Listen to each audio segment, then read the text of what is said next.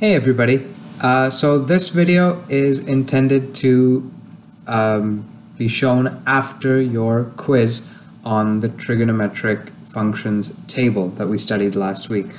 Alright, so what I've done in this video is I've just made a little bit of a breakdown of the exam, of the things that you're going to see. We're going to talk just briefly about all of these things, and in tomorrow's lesson, we'll start actually reviewing these concepts. So we're going to spend Wednesday and Thursday reviewing linear functions, quadratics, and maybe we'll spend less time reviewing trigonometry because we've just done it and you have access to all the full lessons. But we'll definitely review linear functions because it's been a long time. We'll review quadratics. There probably won't be anything on the geometry stuff that we did at the very beginning. I think I'm not going to bother with it just because these things take so much time, to graph and to figure out the equations and all of that stuff, that I'm going to drop the geometry stuff that we did at the very, very beginning. That was far more basic and you guys all got the hang of it, and I don't feel it necessary to test you on it again. So your exam is going to be broken down into three main chunks. The first one is linear functions, the second is quadratic functions, and the third is trigonometry. Now, because this is going to be a two-day exam, and there's going to be different types of questions on it, I might not have, like section A trigonometry, section B linear functions, but what I might have is section A multiple choice, and there'll be a little bit on linear functions, a little bit on quadratics, and a little bit on trigonometry. All right, I might have a section just for graphing, and it could be graph this line and graph this quadratic function. Now, trigonometry, because it's so different from the other two things, we didn't graph very much aside from like the unit circle. I'm not going to ask you to graph the unit circle. I might show you a picture of the unit circle and have you tell me something about it, but even that, it's not the most important thing, and you have studied the trig table. So if I put the unit circle on there, it would probably just be to assist you with this. I probably will not change what I've just said. There will be no unit circle on the exam. So we're going to go through each section and we're going to look at what's going to be on it, what's not going to be on it, and then I just have a couple of things to add at the end. So the first thing, linear functions. You are going to be asked to graph a line given the equation of a line. So you'll have a blank graph there. I haven't made the test paper yet, so I don't know if you're going to have the axes already labeled for you. If not, it is your responsibility to either draw the axes if they're not there, or if they're there but they're not labeled, it's your job to write in a little x on the positive x-axis and a little y on the positive y-axis. You don't need to write negative x, negative y, positive y. You just need to have a positive x over there and a positive y over there. That's all I need. And if there are no numbers, please put numbers. We've talked about this before, because if you don't put numbers, then I don't know. Are you graphing, going over 1 up 1, or are you going over 10 up 20, or what? I need to know those things before you draw your picture. A couple of comments for any graphing questions. When you've drawn the dots, please try and make your line connect to those dots, because for some of the tests, the dots were drawn perfectly, and then the line just kind of, you like lost interest halfway and your line was just going off somewhere. Maybe not tests, but like, little homework questions and stuff. If you take the whole point of drawing the dots for your lines or your parabolas or whatever, the whole point of drawing the dots is that your line, your curve, looks more accurate at the end. There's no point carefully, with a ruler putting a dot and then a few centimeters over another dot and then just freehanding the whole line and getting some squiggle that misses all of those dots. That's not the point of the dots. All right, so that applies to linear functions and quadratics. All right, now with linear functions, the entire focus pretty much will be on graphing. So you're gonna on something related to a graph. So I'm going to either give you an equation and ask you to graph the function, or I'm going to give you the graph and ask you to tell me what the equation is. So we'll review this in more detail, but remember that just means you need to find the slope and the y-intercept and then write it out in the form of y equals mx plus b. So that's linear functions. There might be a couple of questions here and there that what letter do we use to represent the slope? M, N, O, or P, things like that. So if I put a multiple choice question, that'll be the type of question. There'll be no calculation question in the multiple choice. Like, university exams would have like 4 graphs and say, which graph best describes this equation? That kind of thing. I'm not going to give you anything like that. I'm going to give you more things like, which of these is the correct, vertex form, and I'll give you standard form and vertex form and the equation of a line, and you've got to tell me which one. So it'll be that kind of thing for multiple choice, or maybe true and false, things like that, and then you'll have some calculation questions. So linear functions, you have to graph a line given an equation, or find the equation given a graph. Okay? So that's the first section of your exam. This is all that there will be to it, these 3 sections. So the second section is quadratic functions. We spent a lot of time on quadratics, so I'm not going to ask a ton of stuff. It'll be a few things of finding the vertex when you're given vertex form that I've written out the x minus h squared plus k, and there might be an a value in the front, and you just got to tell me what the vertex of such a parabola would be. For like 4, 5, 6 of those, something like that.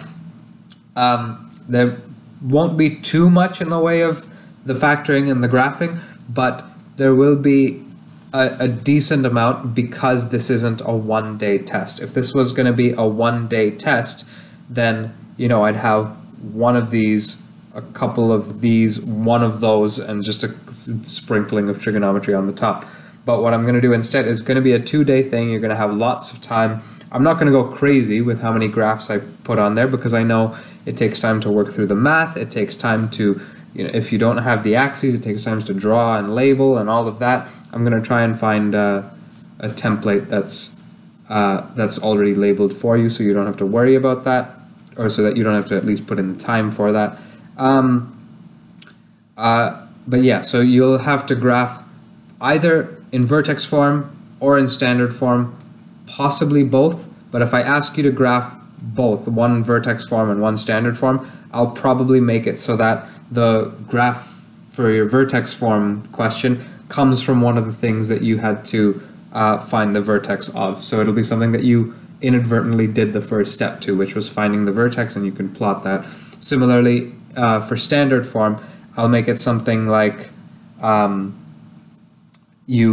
factoring question will be the same equation. Like on your quadratics test, you had a factoring question, and then the next question was to graph one of the things that you factored. So you will inadvertently do the first step of the graphing problem in the factoring and the finding of the vertex. Okay, so that's most of the quadratics unit. I don't think there's really much to add to that. It's finding the vertex, factoring equations given in standard form, and graphing either vertex form or standard form, or possibly both. The third section and the final section is trigonometry. We did a lot of stuff, including the unit circle, which isn't on here. The reason it's not on here is I never really liked it. I mean, I like the trig table a lot more in terms of figuring out what's useful and what's not. The unit circle did help with knowing positives and negatives. So maybe it's worth studying just so that you make sure you get your positive and negative cosine and sine values right. I might put in, like a more of a word problem kind of thing for trigonometry. But so basically you need to know what the basic functions are. So you need to know what sine of theta is. So like not just the symbol, you need to know what it means. That if you have a right angle triangle, you need to know that sine of that angle is the length of the opposite side divided by the length of the hypotenuse. You need to understand what that ratio is. So you can draw a little picture and label it to remind yourself. You need to know the same for cosine and tangent.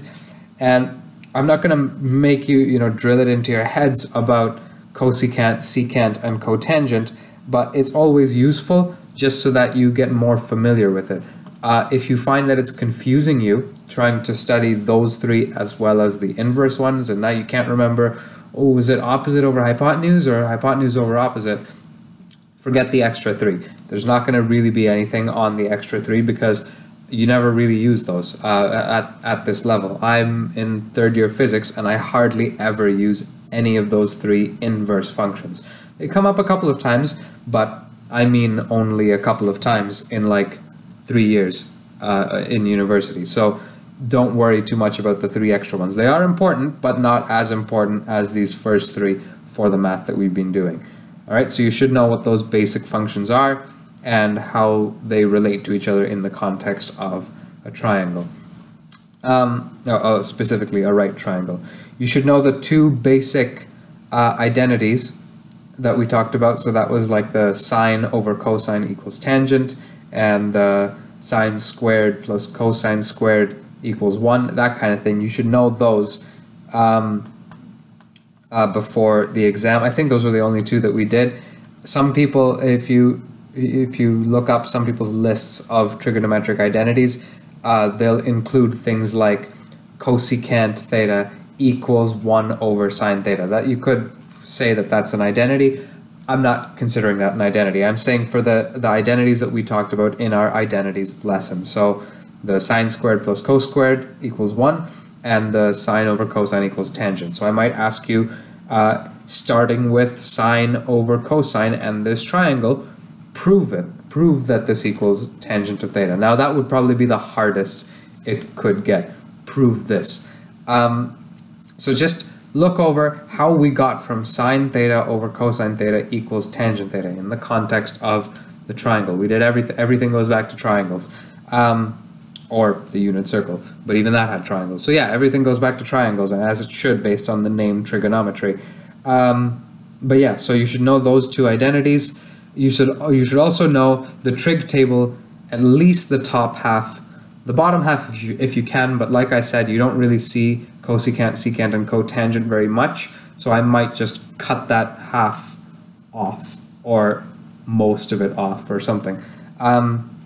Alternatively, I could give you the full table and just fill out most of that bottom half and very relatively little of the top half, but either way, try and study the whole thing, but at least study the top half of that, all right, of the trig table. So the sine line, the cosine line, and the tangent line. Know what they are, or you can memorize all the values if you want, or memorize the sine line, or memorize the thing with the square root of 4 denominators and figure out the sine line, and figure out how to get the cosine and the tangent lines based on that first line. All of that stuff, you're responsible for knowing that top half of the table. I will fill in a couple of values, but if I'm asking you for 15 things, I'm only going to put in like 3, maybe 5 if I'm feeling generous that day. I was going to say if Dagenham won, but they're not playing anymore, so I can't do that. But yeah, it'll be somewhere between 3 and 5 values that I plug in, so you need to figure out the other 10. So you should know the whole thing top to bottom before your exam. And now I know with this exam and probably a history exam and the science exams and stuff, you're going to have a lot on your plate. So I'm going to try and be a little bit more generous. I'll chop off the bottom half of the table, things like that. Study the whole thing because it's useful, not because you're being tested on it. It's very, very applicable for all different kinds of math that you might be doing. I use trigonometry all the time in my physics courses. Everything has sine and cosine, especially those two. Sine and cosine come everywhere in the work I'm doing. So it's important to know just for life, and those particular values I've found have given me such an advantage just in terms of speed in calculating those values over other people that have never studied such a thing. Now, of course, I'm not saying that they don't know anything about it.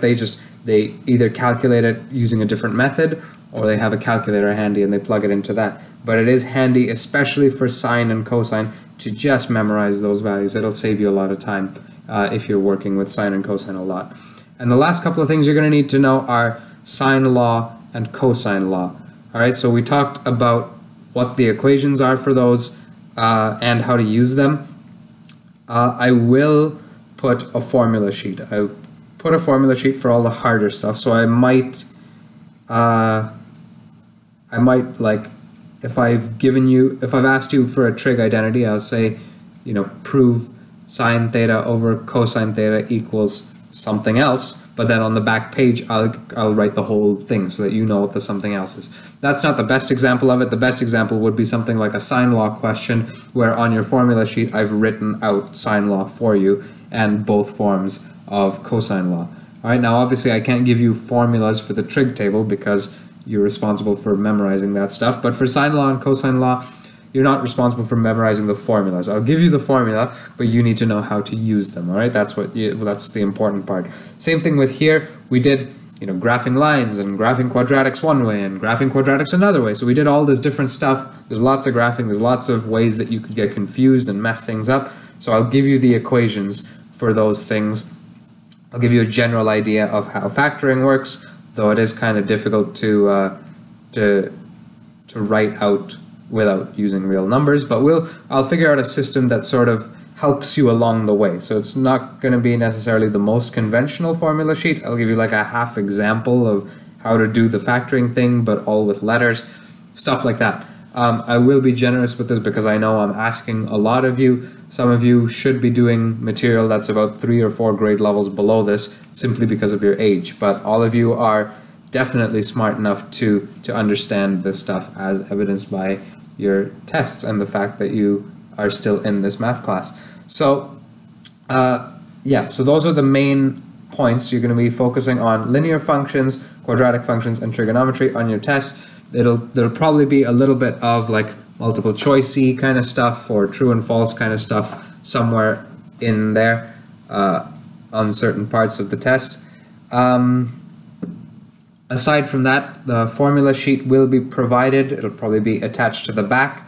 And your exam, I don't think I said this yet in this video, but hopefully you guys already know this because I did have a conversation about this a few days ago with one of your fellow teachers.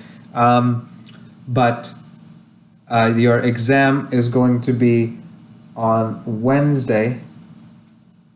I don't have that much room. Wednesday, May 22nd, and Thursday, May 23rd. All right, so I'm just going to make sure I have those dates right. Today is, yes, okay, yeah, so your exam will be Wednesday, May 22nd, and Thursday, May 23rd. All right, so we will be doing, after this, we'll just be doing review. It'll be a review of linear functions, a review of quadratics, a bit of a review on trigonometry, and these will be your exam days. On top of that, just a couple of last things to mention. One, the trigonometry unit, because we haven't had a test on it yet, there's going to be probably a considerable amount more on trigonometry than something like linear functions. Now, lines and quadratics, there'll be enough because there's more graphing and stuff, but trigonometry, there's probably going to be a substantial number of questions. So make sure you study the trigonometry because we haven't had a test on it. Aside from the trig table, you haven't been tested on it. So so make sure you focus on your trigonometry, but don't neglect the other two. These two will be big parts of the exam as well. And the last thing, because there's so much to this, I will be offering you guys a live review session on YouTube. All right, so I will be hosting a live stream. I did this last year for the math exam and it worked out reasonably well. 1 out of the 3 students came online for said review. But basically, I'm thinking one of the following. I'm thinking, so your exam is on the 22nd, so the Saturday before that is the 18th, and the Sunday before your exam is the 19th. So what I'm thinking is I will have a live stream review session. Now it's your choice. I can do, probably, I'll need to see which one of these is best for me, or if any of them just don't work at all for me. But I can do Saturday, May 18th, morning, afternoon, or evening. All right, so I can do any option in there. I can do 1 hour, 2 hours, whatever you want. Probably not more than 2 hours, and I don't think you would want more than 2 hours. But basically, morning, afternoon, or evening on Saturday, May 18th. Sunday, same kind of deal, morning, afternoon, or evening. I'll do whatever you want from this. Probably not a bunch of separate review sessions because I've got stuff going on at university here. But I can do at least 2 of these times. So, you know, if you wanted an hour or an hour and a half on Saturday morning and an hour and a half on Sunday evening, I could do those. All right, so talk with whichever teacher or teachers are there and can relay this information to me, and just let me know what you want out of these options. All right, so it can be anywhere between an hour and 2 hours, less than an hour if you want, but I'll be willing to do 1 hour to 2 hours on 2 of these 6 occasions. So let me know which ones work out best for you guys, talk it over as a class, and get back to me, and hopefully that review will help you. So here's your breakdown for your exam, and your next videos will be actual mathematical review for your exam. See you then.